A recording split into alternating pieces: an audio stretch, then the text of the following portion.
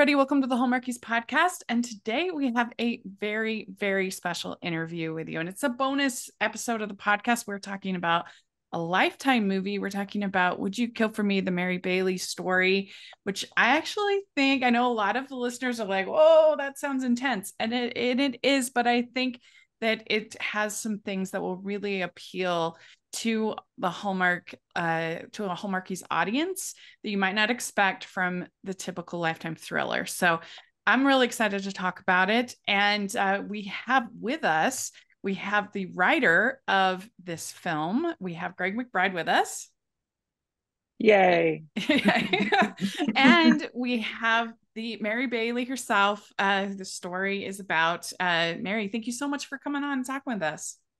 Absolutely. Thank you for having me. This is an honor, and I'm super excited to share this, and certainly to be on the same platform with Greg. So this is an honor. Thank you for having me. Yes. I have to throw in a quick yay for Mary. I want to point out the movie is based on a book that Mary wrote. And just to get into it, like when I was approached about this movie, I had all sorts of hesitations, which we can talk about. But my biggest hesitation is they were like, oh, well, we're going to set up a Zoom call for you to meet Mary. And I was like, oh my gosh, like not only am I going to tell her story in kind of a, not fictionalized, but, you know, a cinematic way. How do you take this terrible, terrible story, but one of hope, as is written about in her book, and how do you, you know, tell it in a cinematic way without offending the person who it happened to?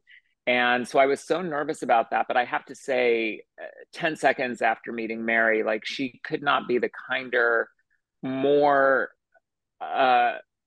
encouraging person, and just was so even encouraging of me taking a little creative license here and there. Like I just, you know, and again, from something that she wrote, she has her book, My Mother's Soldiers. So I just want to acknowledge the writer in her as well.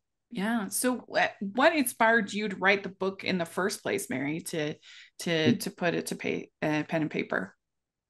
Well, I was inspired. I really didn't share my story a lot with anyone as I was growing up, because it's a very tragic story, and so as a child, you just want to be accepted. You just want to blend in, and just be a part of your friends. You don't want to you don't want to tell your story for there's fear of being judged, fear of being criticized, and I just didn't want that. I'd already been through it, and I wanted to start my life and build a life.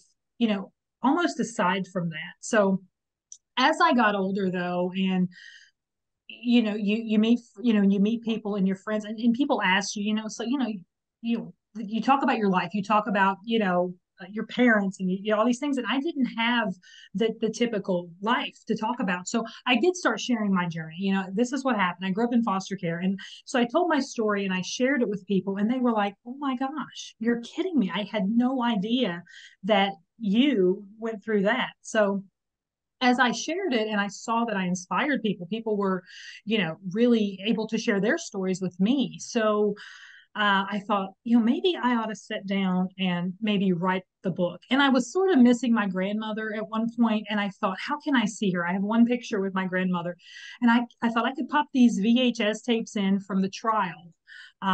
I had received those when I was younger, and I can see my grandmother again. And so for me, I wanted that healing. I wanted that. So as I began watching and listening to what had taken place in the courtroom, because I wasn't there, I wasn't allowed to be in the room, I thought, I need to write. I need to start writing down my emotions and my feelings. So that's how it started. That's And good so to much, hear. I'm sorry, I just Yeah, wanted go to say ahead. so much of your story became even more three-dimensional, right, Mary? Because you found out things in the trial, even though it was about something that you were part of, that you didn't know about at the time because you were so young. And Rachel, I didn't mean to cut you off, but I don't know if we want to share just a little bit about the story, or Oh, what makes we Mary such a definitely, special person. yeah, we definitely are going to dive into it. Yeah, we'll. I debated about, okay, how spoilery do we want to be? I mean, most of this on public record, but I think yeah, we'll definitely talk about it. And I'm glad to hear that the writing process was therapeutic for you, as opposed to re-traumatizing. That obviously Yes. we wouldn't want. Right.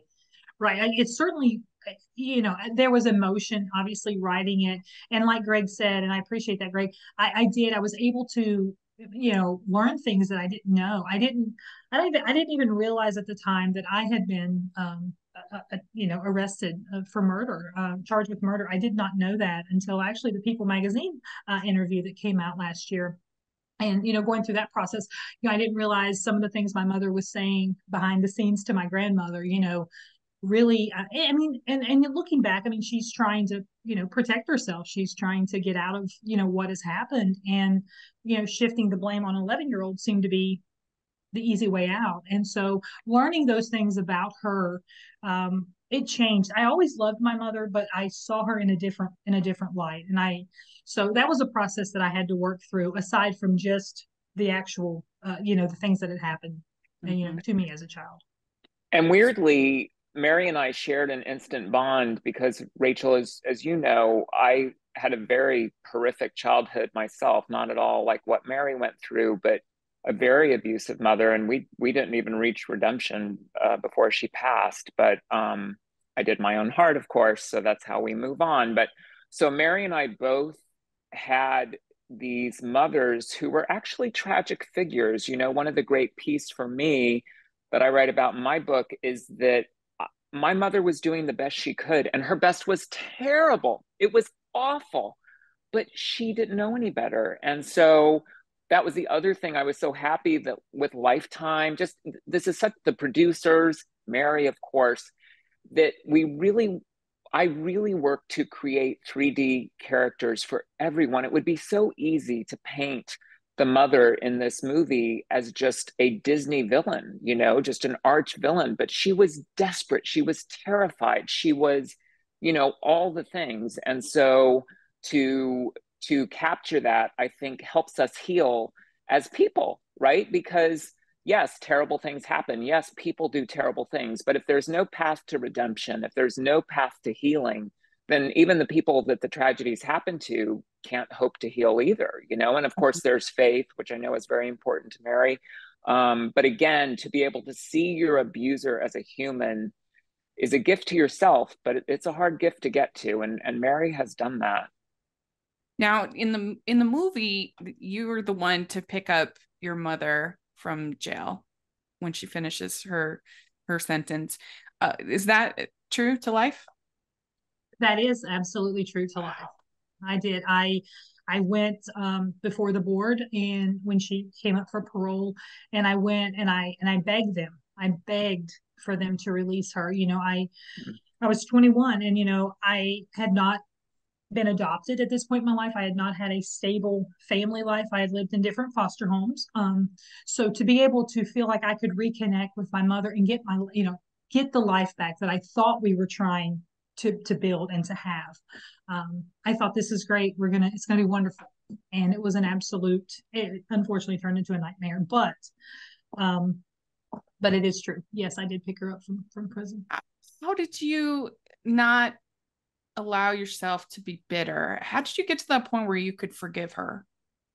Well, at that point, I had not watched the videotape, so I really did not know what had happened. I got those videotapes when I was 15 from a lady that just happened to be was the court reporter, and she just happened to be part of the family that I was living with. And we went to a Sunday dinner, and the lady, she came up to me and she said, "You're Mary Bailey," and I said, "Yes." And she said, "Well, I have all the videos of your mother's murder trial," and I'm like, "Wow."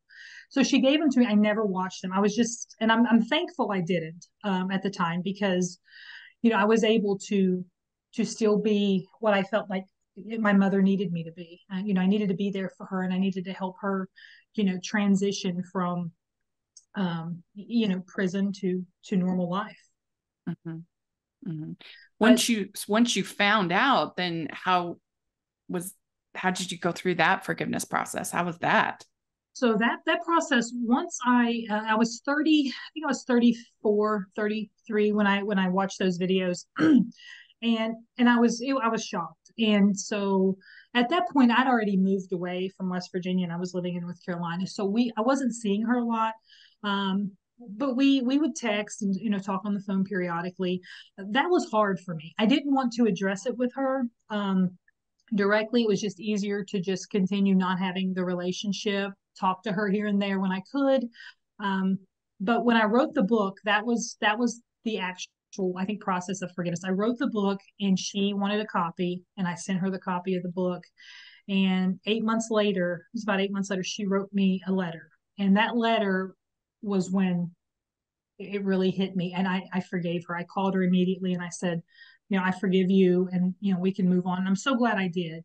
It was about 35 years, almost to the day the murder happened, when I got the letter. It was dated February 25th of 2021. So when I got that letter, I was able to really process it and give her a call and really talk to her about it. Because, like Greg said, we don't want to always portray, people as this terrible person, but, she would, like his mother, she was doing the best she probably could at the time, but her best was far from good enough.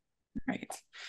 Ho, ho, ho. We'd like to take a second and thank our sponsor for this episode of the podcast. It's the Hallmarkies Patreon. Do you love Hallmarkies podcast, especially at Christmas? Do you enjoy the holiday previews, recaps, interviews, and bonus episodes?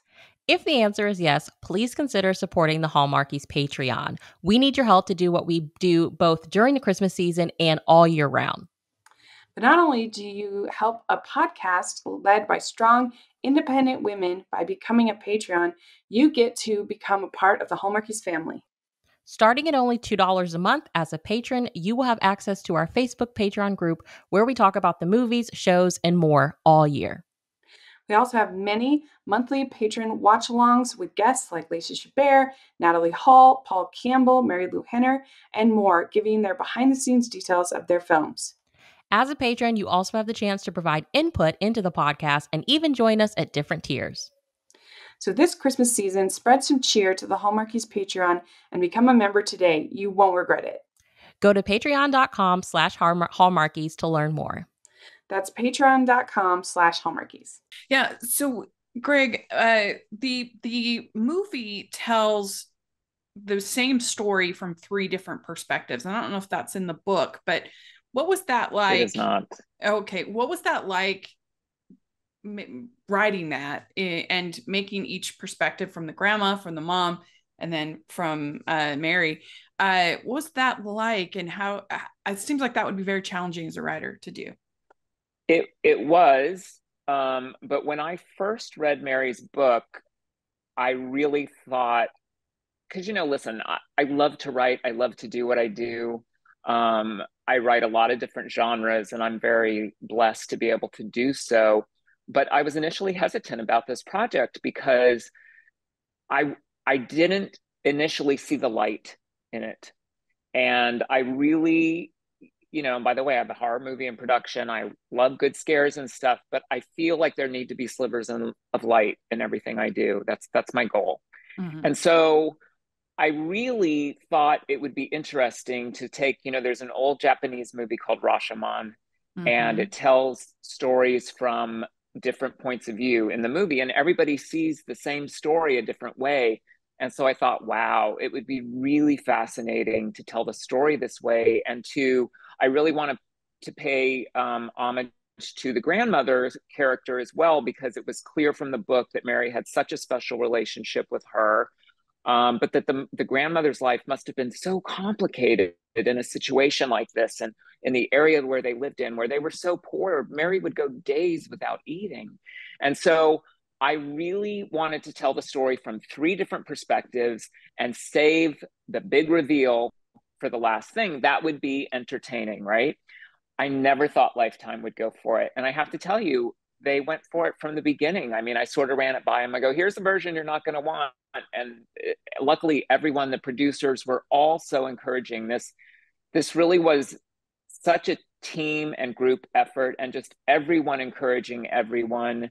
And I feel like because of it, we've taken what could have been a run-of-the-mill thriller and escalated it. And I know it sounds weird for the writer to be saying that, but I wanted there to be I wanted us to have compassion for Mary's mother, who does monstrous things, but she was in a terrible situation. I even wanted us to have compassion for the Willard character, you know, as much as we could. And let's face it, in you know, it's the old Homer Simpson line, it's funny because it's true. Well, it's tragic because it's true. It's heartbreaking because it's true. And if we're just creating stories that are hyperbole or are just the train wreck of the week, then that gets very uninteresting. But if we do kind of dive into the character and understand the perspectives, you know, and I would like to think that's why we got the actors that we got. I mean, I believe between you and me and anyone listening to the podcast, I never thought Melissa Joan Hart would want to play grandmother, you know? She's still incredibly vital and beautiful and all the things. And so again, that's just one more example of it was sort of a snowball, you know, that just began with Mary taking a horrible story and using it to help other people, writing her book. And then, you know, other things started to happen, including, you know, getting somebody like Melissa, who really took the role so seriously and was so dedicated to this. She's an executive producer on the project also. And I'd like to think that you see that in the finished piece as well. Yeah. Yeah. I mean, the word I came up with after watching it was that it was surprisingly tender for a story like this on Lifetime. You just don't expect that to be a tender story of forgiveness in the end. It's a terrifying story. Like what Mary went through blows my mind. And, you know, there were a couple times during the writing where I would have to email, text, or call her. We're good buddies now, and I'm so grateful for that. But at the time, I couldn't shorthand it, or I couldn't, you know, longhand it or be tender about it. I'm like, look, I need to know this, this, and this, and, you know, for these purposes of the story. And because while we wanted to make it tender, while we wanted to offer hope, while we wanted to have reverence for what happened, we also wanted to tell the story as it was, to make it thrilling too, right? To make it scary and a real ride, if you will, that people will want to stay with through the whole movie. And so again, my hat's off to Mary again for just being, she was, and this is hard for an artist to do, but at a certain point, you have to kind of let it go. And it's sort of like, I always call it sending my kid off to college. You know, when I'm done with the script, I'm like, I'm going to see how this is when I get it back, when the kid comes home. And she was so great about that. Mary was on set too. In fact, here's a little spoiler alert. If you, and here you go for you, Rachel, if you rewatch and look at some of the people in the courtroom scenes, you might see Mary Bailey. In fact, there's one scene, talk about meta. We have this beautiful actress playing 11-year-old Mary. She is sitting in the courtroom, and the real life Mary Bailey is sitting behind her. Nice. So there's some fun little Easter eggs in the movie, and reacting too. Mary's quite an actress, I gotta say. Oh, there we go. Reacting to her own murder trial. Doing my little cameo there. I mean, Mary, was that? I know you weren't there in person, but you did see the tapes. Like, was it so weird to see just everything recreated and see people playing you and your grandmother and your mom? And it was incredible. That was the one thing I thought to myself. I said, wow, you know, how many people get to sit here and watch their life unfold from different ages, you know. I mean, of course you see, you know, there's baby Mary, there's 11-year-old, there's these, and in watching, you know, seeing it from my mother's perspective, my grandmother, watching the interactions, it was very emotional for me, especially watching the interaction between 11-year-old Mary and the grandmother. So it's incredible. I mean, it's just truly Greg. I mean, you could not have written a better. He's amazing, and that's all. It's speechless. Nice. I talked about him the whole time I was there. I mean, he was very present, even though he wasn't there in person. But just an incredible. He just did an incredible job, and to watch it unfold was amazing. Amazing. Well, we are super fans of GREGG MCBRIDE here at the podcast. So yes, we agree. So did Lifetime come to you, or did you submit the book, or how did it all happen? How did it come to be? So, of course I wrote the book got published, was out. People magazine reached out Okay. to me. So we did the People magazine spread. It was like a 4-page Mm. spread. It was in this one, the People magazine. Okay. Robin. And they did a TV special also, which is fascinating. If people want it, you can watch Yes. it on Discovery Plus, a couple different places. Okay. It's one of those sort of behind the scenes thing where they interview like the real police that arrested Mary and her mom. Mary didn't know she was arrested at the time, but she was. I did it. Like a Yeah. true And crime kind of thing. It's a true yeah, crime. Yeah. Okay. Absolutely. Yeah. and they interview Mary's mom. She was still alive at that time, and you even like in this special, and I'm so glad I got to see it because you could tell she really loved Willard, her husband. She even at that moment you could see that she remembered being dazzled by this guy, and she was a very young teen, right? What teen girl, including myself, isn't kind of swooning, when you Right. meet somebody that is potentially Mr. Right, especially in a small town, you're being raised very poor, and somebody who other people find attractive is, who's also a narcissist, is kind of shining his light on you. And so, not to give any excuses to anyone, but again, we wanted to show how that happened. And so the People magazine article and the TV special are quite fascinating because they really get in there.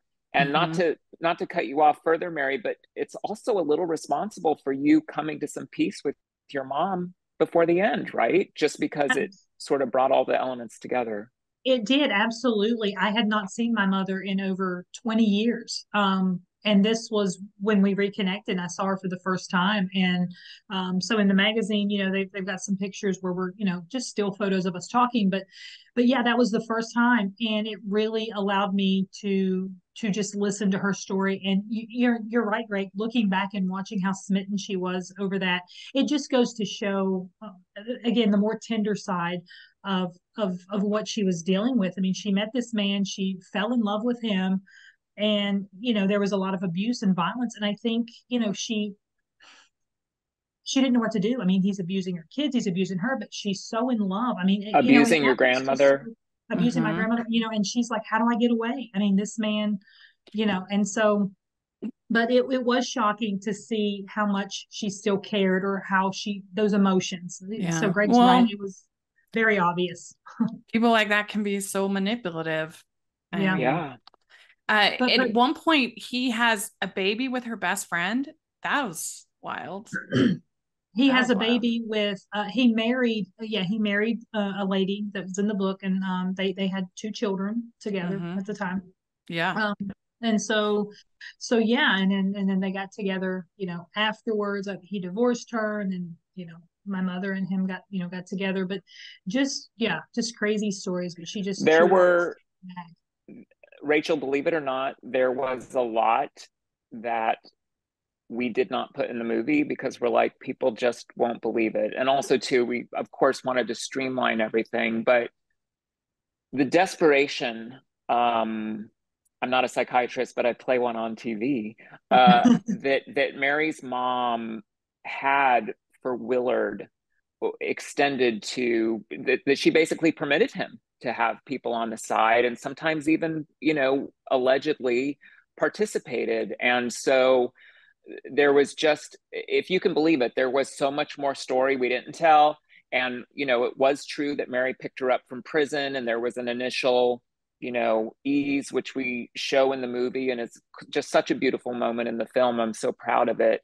But there's definitely the next 20 years. So there could be a sequel. Like her mother was just a broken person at that time. And Mary, please tell me if I'm talking out of turn, but it, was again, just that desperation that just leads us to these terrible choices, and, the old saying that I keep with me personally, but even as I write, is there but for the grace of God, right? Like one wrong move in the wrong direction, and so many things can unravel. And so this story is a bit about that as well.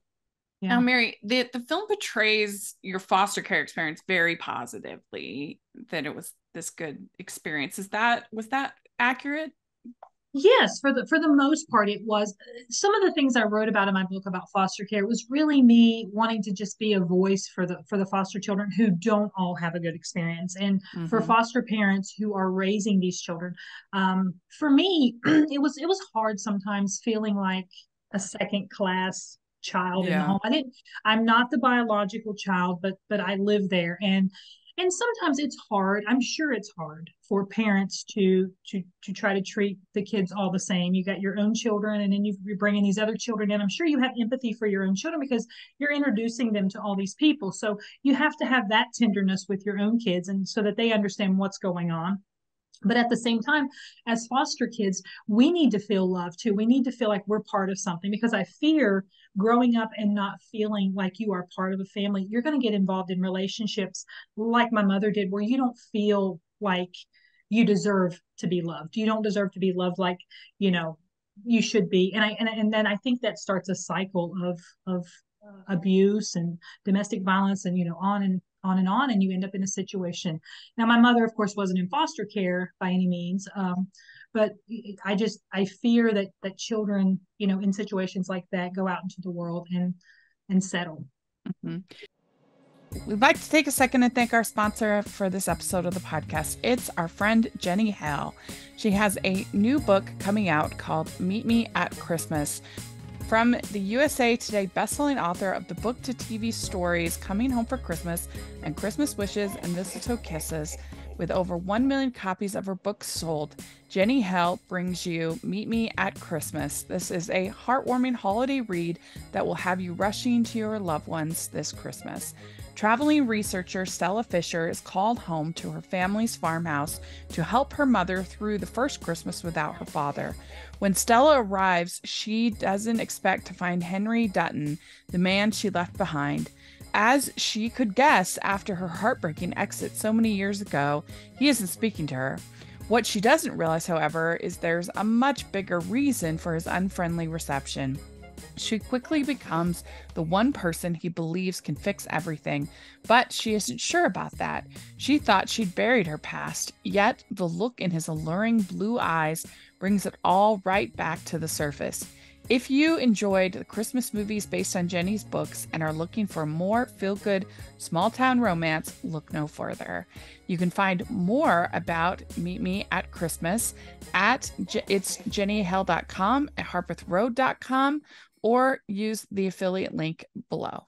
Abuse people, right? Yeah. I was a little surprised that your grandma didn't become your caregiver. Was she just not in a space to do it? Or right. Well, so my grandmother is portrayed a little younger in the movie, naturally, because Melissa Joan Hart, who did a wonderful job, played her. And Melissa and I talked back and forth. She's like, why can't I help you more? And so we would talk, and I said, well, in essence, my grandmother was a lot older. She gave birth to my mother, I believe, when she was 48. So at this point, my grandma's well into her 70s. She's not healthy, 70. I mean, she's got health issues. And she lived with her own son at the time. She moved back and lived with him, and ultimately went into a nursing home, but she just couldn't care. That makes sense. Her grandmother, and again, Mary, tell me if I'm talking out of turn, but was, I think, such a compassionate woman. And I don't know that Mary would be the person she is without the love that her grandmother shown on her. But again, this was a different time in the world, and she was an older woman. She was somewhat dependent every now and then, even though they took advantage of her so often, but of her daughter and son-in-law. She was also a God-fearing, church-going woman.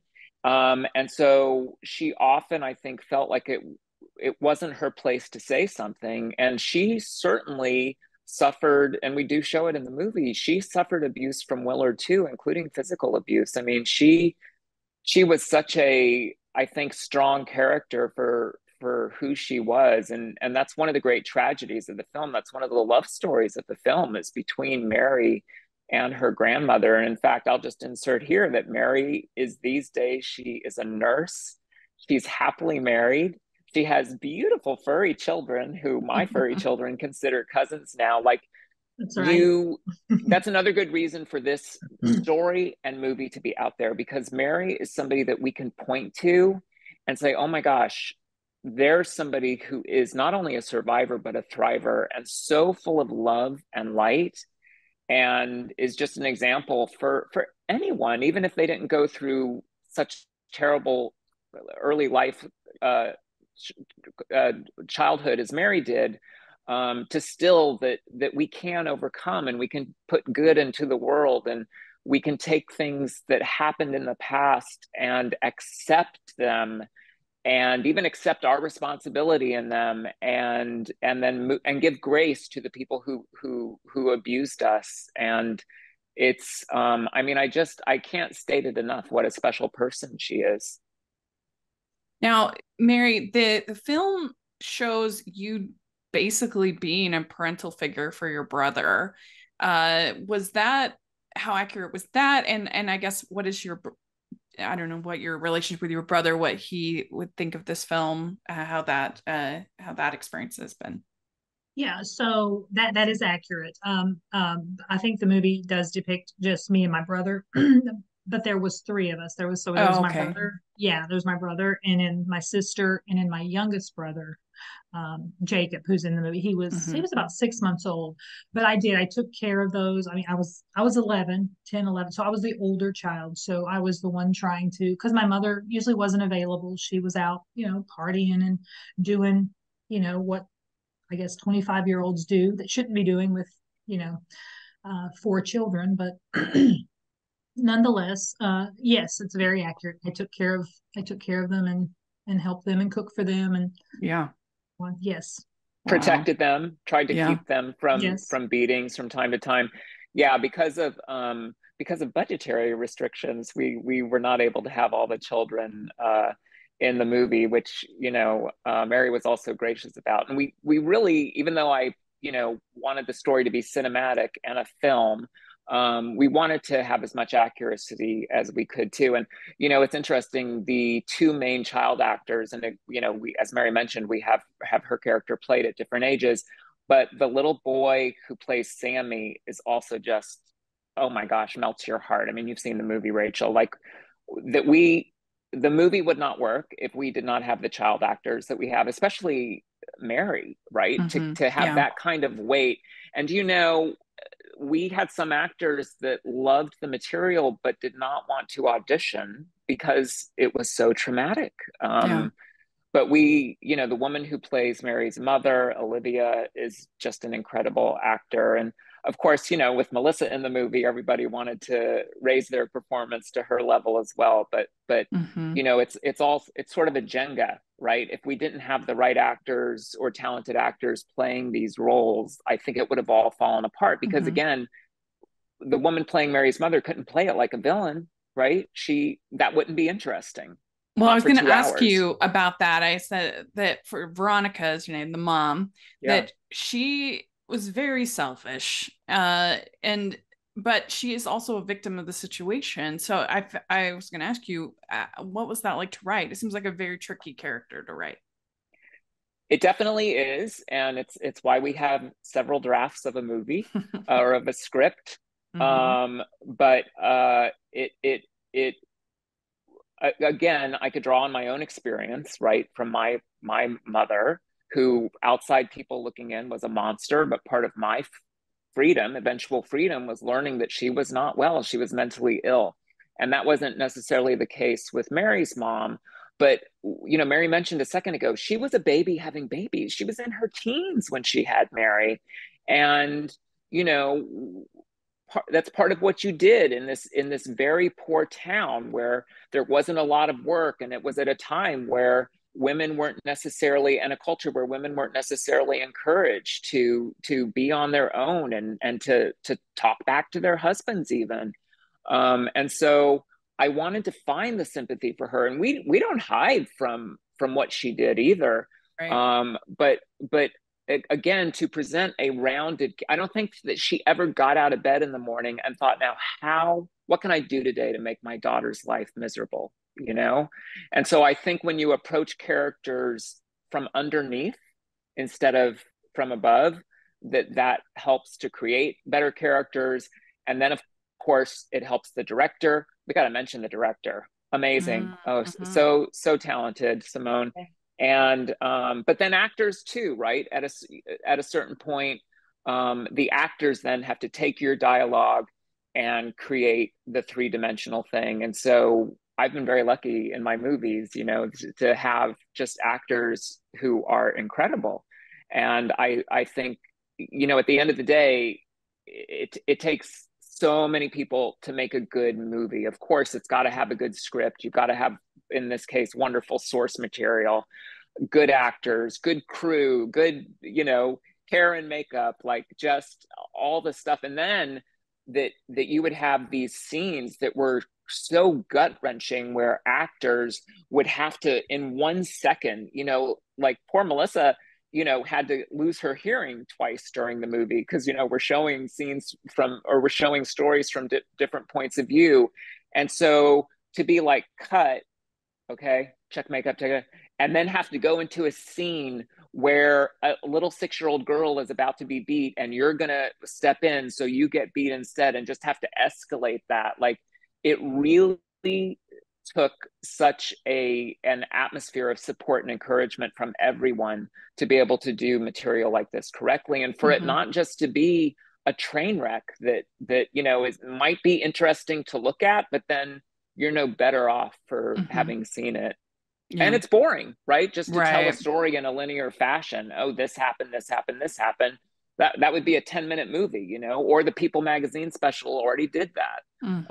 So it was, again, and I have to say, Lifetime was wonderful. Just so supportive and encouraging. It really has been such a beautiful experience.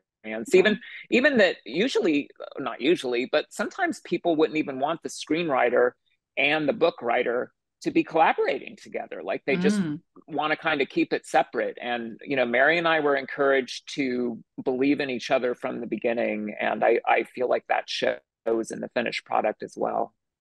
So the climactic scene where you're asked to shoot your stepfather, I mean, it is just shocking that two grown women would ask this of, like, I think 11, you said 11-year-old girl. And not only do they ask you to do it, but they ask you to do it 3 times because the safety's on, and again, there's the different things keep happening.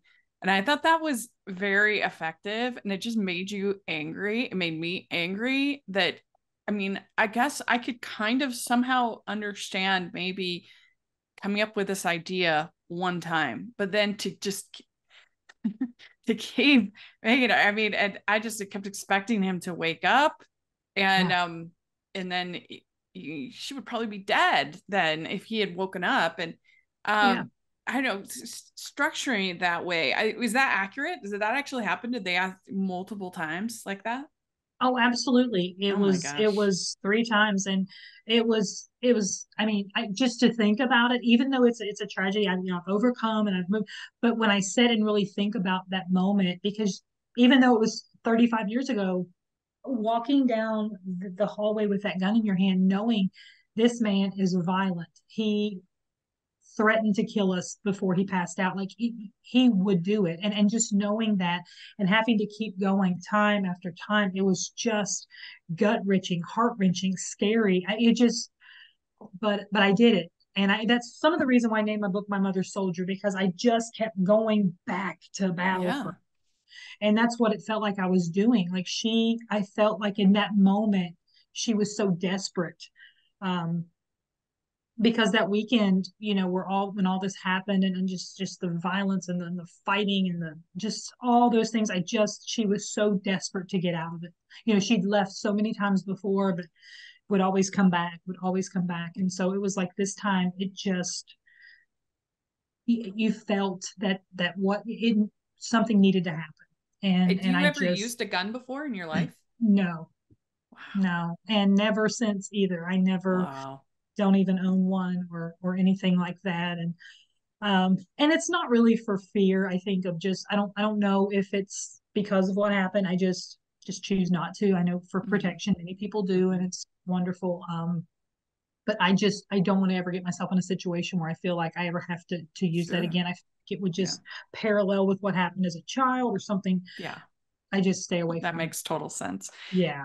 Yeah. If I had written, Rachel, just real quick, if I had written that it took 3 times and it hadn't, everyone would have said, Greg, this is too unbelievable. Like nobody's gonna, You're right. there's just no way.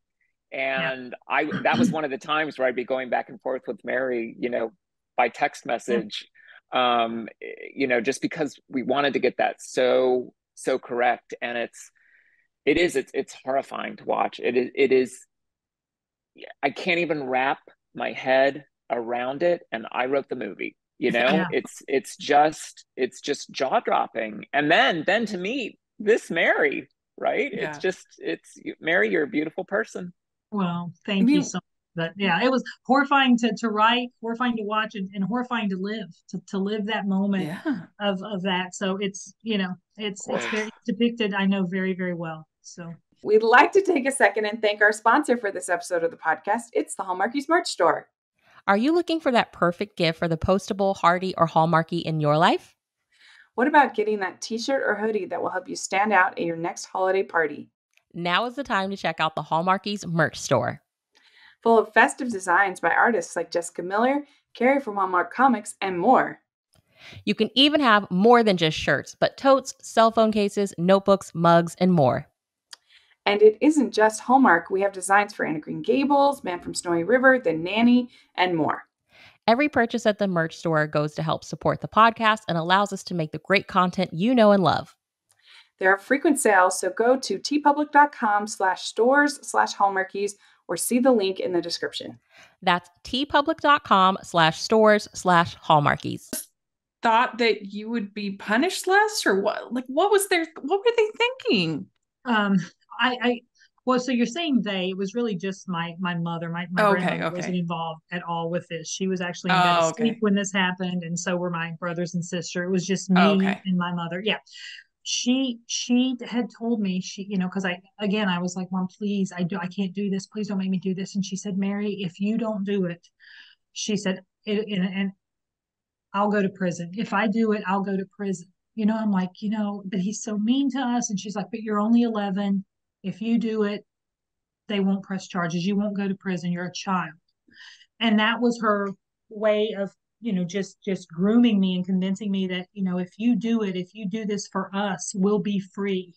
We won't have to live like this anymore. We won't have to be abused anymore. So it was just this big, to do of, our lives is going to be so much better. And when you're being beaten every day, there was things we couldn't depict in the movie, obviously, for Lifetime, but he would put my fingers in a rat trap and attempt to chop them off, and he would just the abuse was just so terrible. So when I got a lot of notes during the course of the thing where they would say, no, you got to take that out, the abuse that Willard would do, and it was all true. None of it was me, kind of puffing up the piece, and it was so awful that we just couldn't depict everything in the movie. And that's one of the reasons why we wanted to, because Mary did have some up and down experiences in foster care, which is important to talk about, I think, and she does as part of her speaking these days. But we wanted to have some moments in the movie just showing where she had moments of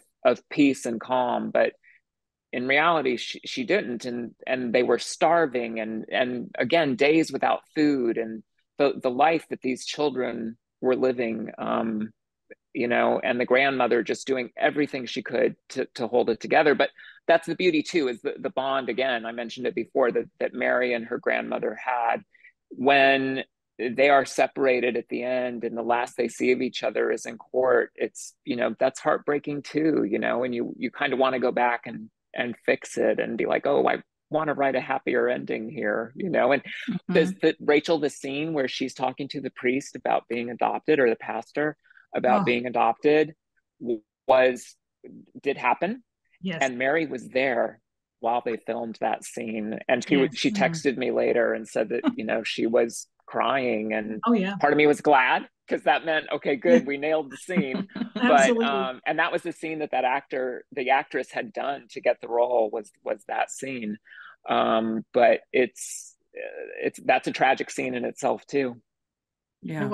It was, and it was so emotional. So many things that Greg talked about. The scene where I see my mother and grandmother, in the court. So I was able to be there on set, and because they felt like my presence being there, they asked me to stay, the extra days and finish out, the movie with them. I was only supposed to be there for a couple days. Again, budget restrictions and different things, but they said, "You're here, Mary. You have really."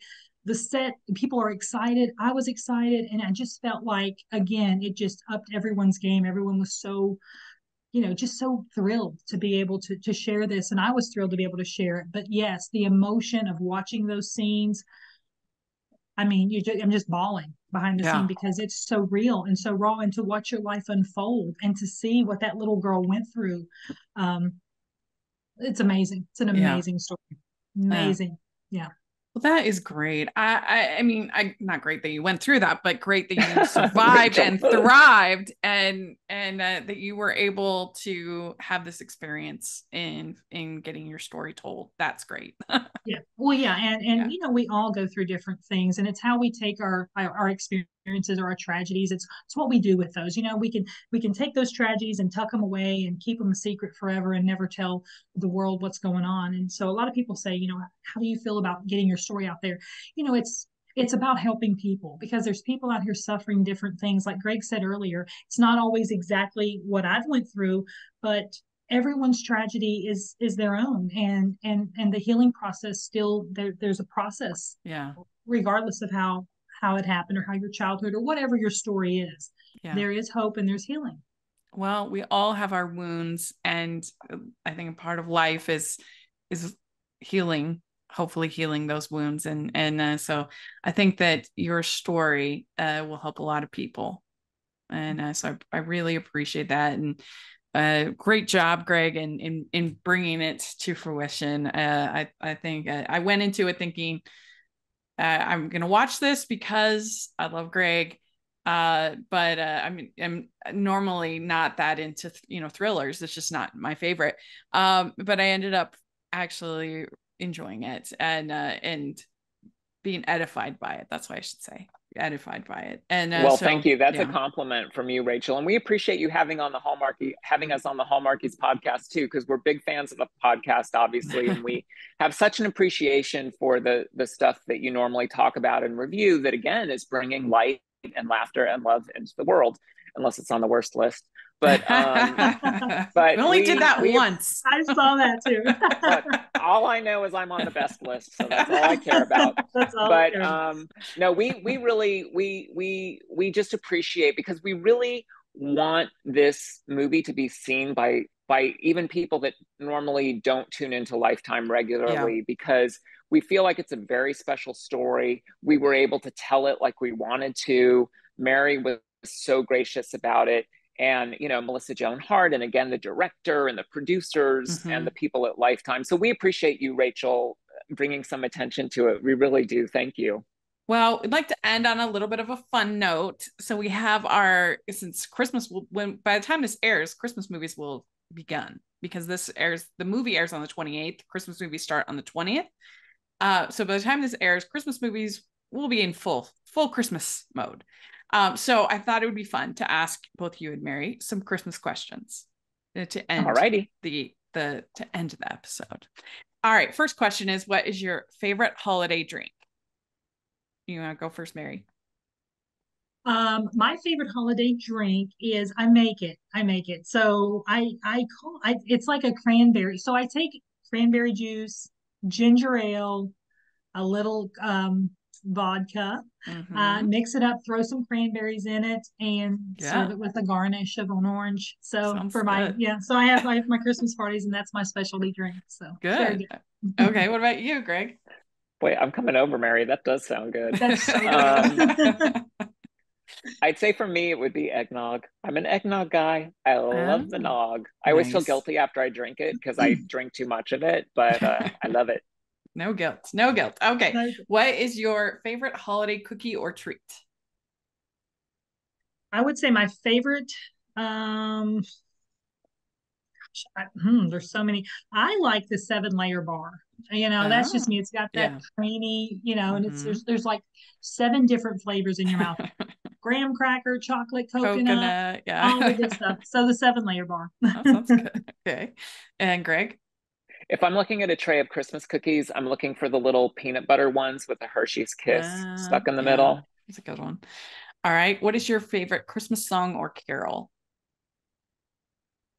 Walking in the Winter Wonderland is probably my favorite. So it gets me in the mood. I live in North Carolina, so we don't always get the snow. So for me, it puts me in this mindset that there's a winter, snow is shining and sparkling. So I love it. Yeah. I'm going to go with a rare one. I love Christmas music, as Rachel knows. But Christmas is Here by an artist called J.J. Heller. If you love Christmas music, Spotify it, Google it, whatever. It's called Christmas is Here. And I'm telling you, you'll have a tear in your ear by the end. Like, it's such a beautiful, beautiful song about the season.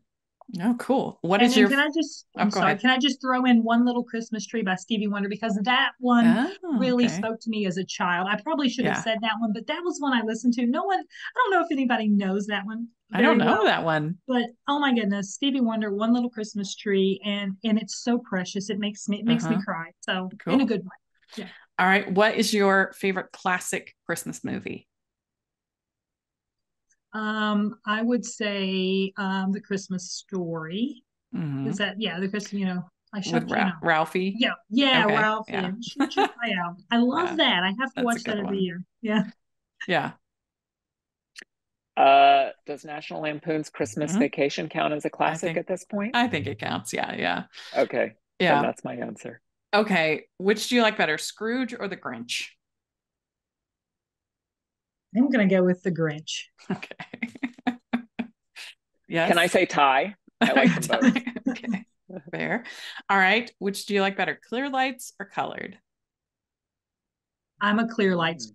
Love them. I think they're just classic. They're, as an adult, I like them. I'm sure as a kid the colors were fun, but as an adult, I'm all clear. Okay. Yeah. I would say I'm clear lights too, and that gives me an excuse to not take them all down on December 26th. Right.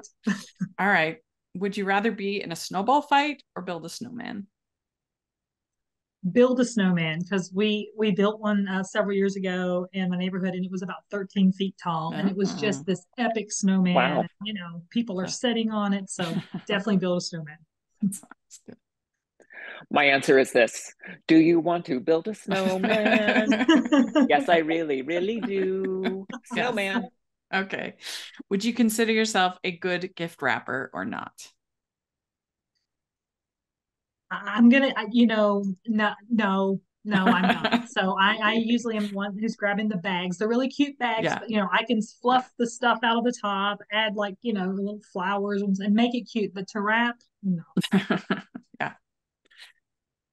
Yes, I will put you to shame. And Rachel, you know this because I've drawn you in Secret Santa before. Yes. I spent years in retail, and so I know how to wrap a gift. And if I can come into a party with wrapped gifts and make other people envious or jealous, my work here is done. Yeah. And that's what Christmas is all about, Charlie. It is. I'm gonna have to learn. All right. Last question. What is, or do you have an ugly Christmas sweater? I do. And what's your ugliest Christmas sweater?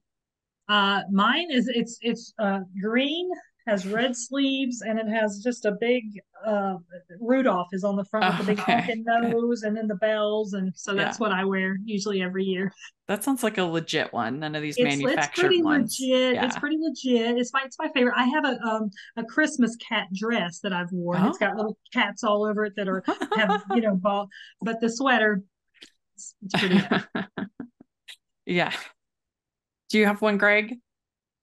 I have a couple different Christmas sweaters. I'd say the one that would count as, the ugly one would be one that does light up with multicolored lights, I might add, not clear lights.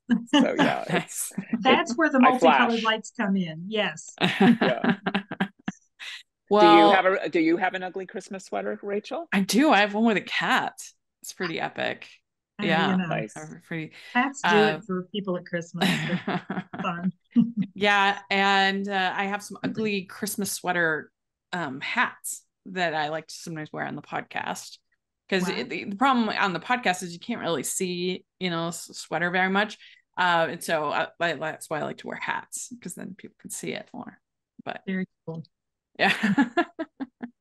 Well, very good. You did it. You answered all the questions, and congratulations on the movie and for telling your story, Mary. I really appreciate it, and for the incredible person that you are. Well, thank you. I appreciate it. And thank you for having me on your show. Very exciting. And I don't know if you have social media or anything you want to share. Greg, do you have that you want to share? Well, I'm at GREGG MCBRIDE, GREGG MCBRIDE on Instagram.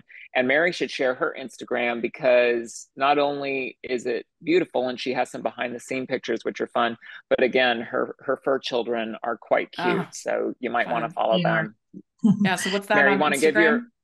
Yes, and mine is My Mother's Soldier.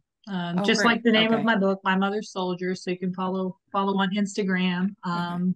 Definitely. And follow Greg for sure, because I mean, my goodness, he's got the cute fur babies too. Because I'm silly. And Greg, what's what's your Christmas movie called? The Christmas movie that will be coming out at the end of November is The Christmas Ringer on BET Plus. And I hope it'll be on regular BET later into the year, but it's a musical. I'm the executive producer, and it is, in a word, joyful. It's starring Trinice, and it's a musical, and it's just full of joy. Very good. Well, thank you so much to both of you. And let us know, if you're listening, what you think of all the things we talked about. We'd love to hear your thoughts, especially after you see the movie. Come back and share your thoughts in the comments. We'd love to hear that. And you make sure that you're following us at Hallmarkies Pod and Hallmarkies Podcast, all over social media. You can find me at Rachel's Reviews, all over social media, iTunes, YouTube, and on Rotten Tomatoes. Check that out. Also, if you are listening on iTunes, please leave your ratings and reviews. That really helps us a lot, especially during this holiday season. And if you are watching on YouTube, please give the video a thumbs up, subscribe to the channel. That helps us out a lot with the algorithm. And check out the Patreon group and merch store. And we have some new holiday inspired merch. So check that out. And thanks so much to both of you. And Merry Christmas to everybody. Bye, everyone. Thank you. Merry Christmas.